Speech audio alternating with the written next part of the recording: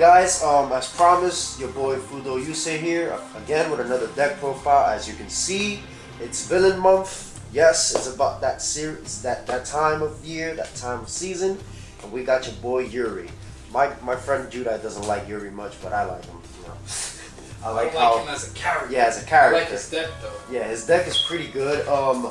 Fair warning though, we had to like fill in a lot of the cards in his deck too, because just like Yugo and Yuto, you know, besides Yuya, these guys' character decks were never finished. So we had to add cards from the manga, some repeats, and a lot of other competitive cards that were made that he probably never even used. So we just had to fill in the deck to make it work.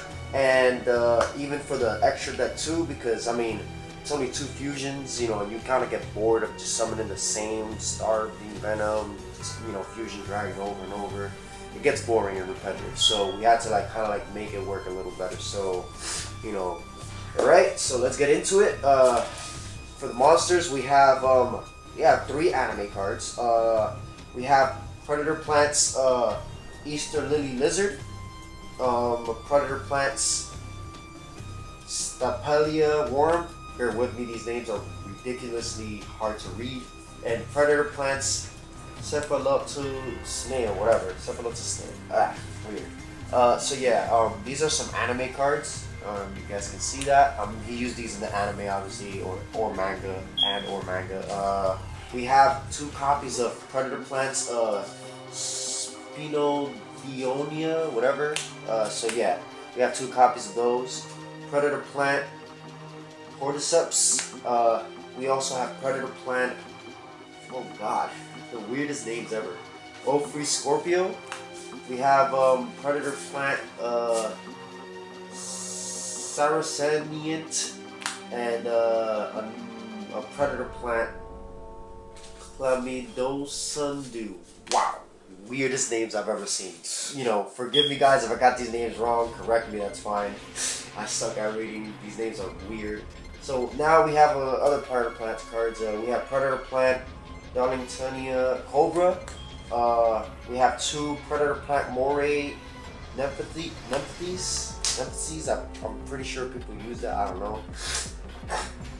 Oh, excuse me, bear with me, I'm also kind of having an allergic thingy here today.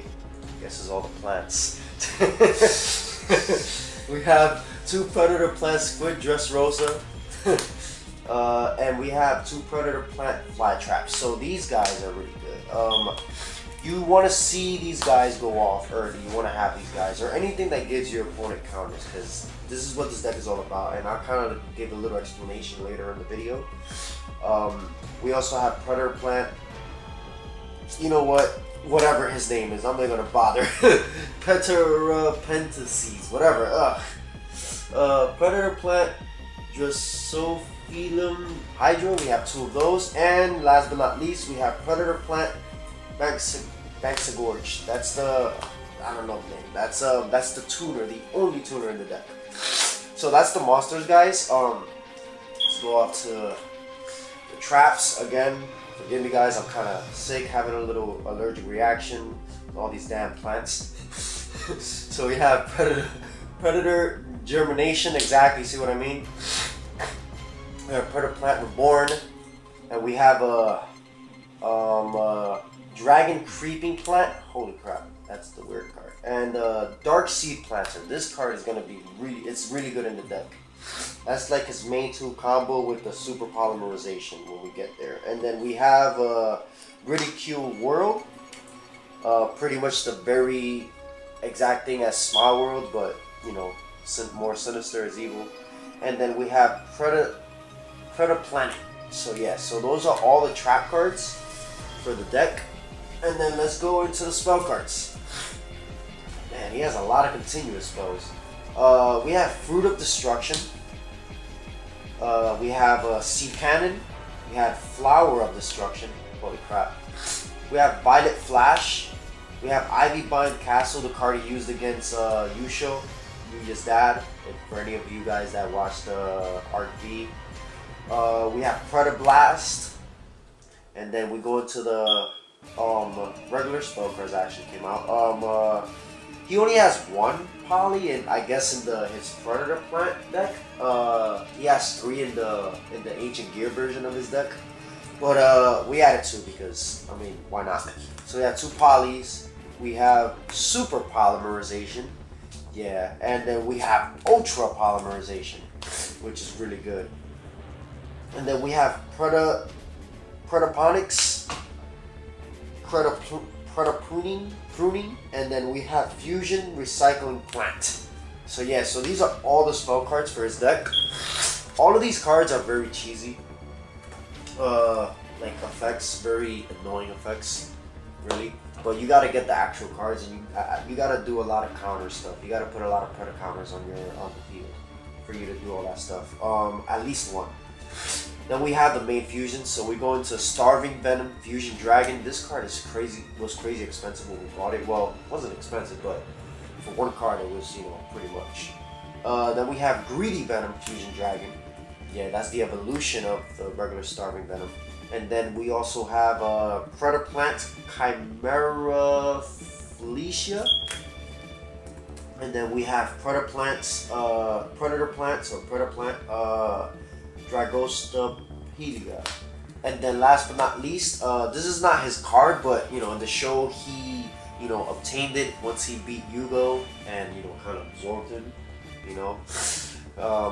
We have Clearwing Synchro Dragon, you know. So that's the extra deck for his, you know, for his deck.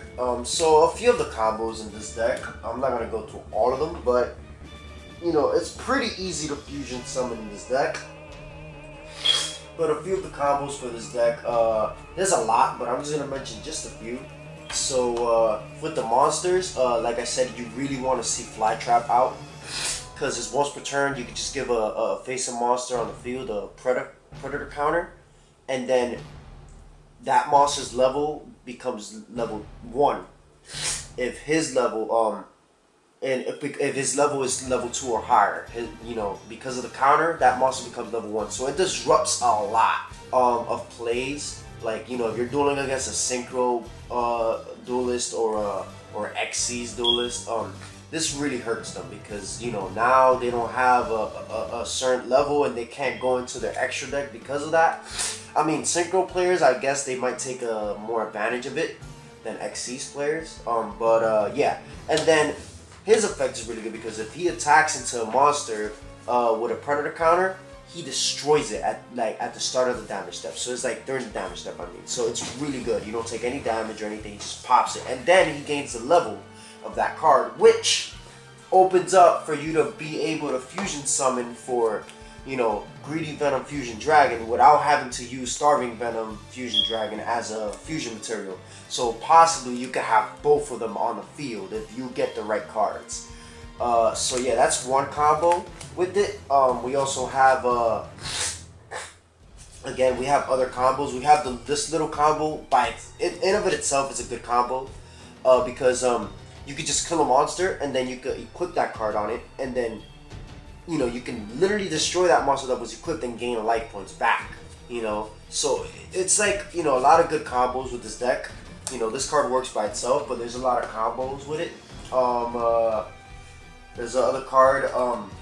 This card, Predaplant, pretty much works with anything that, you know, if a monster on the field with a Predator counter, you know, if it leaves the field, you just literally, you could just like add one Predator counter, Predator card, not even a like monster, and just a card that has Predap in its name from your deck to your hand, and then you can banish this card from your graveyard to fusion summon. So it's like so amazing, you know.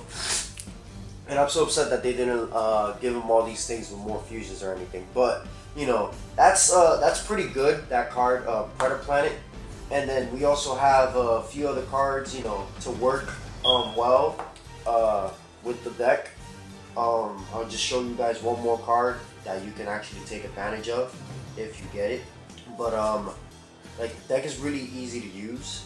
So we have a 2-card combo, which is you want to be able to do it as soon as possible. So you can summon Ophrys Scorpio, when he's normal or special summon, you can literally send a Predaplant monster from your hand to the graveyard. So if you have this guy, Predaplant Cordyceps, you know, his effect is good during your next standby phase. You can literally banish it and then target, you can banish from your graveyard and target 2 level 4 Lord Predaplant monsters from your graveyard and special summon them. But, you know, there's a downside. You can't really special summon any monsters except fusion summon, and you can't normal summon or set any monsters, you know, for that turn that you do that. So just be very wary about that.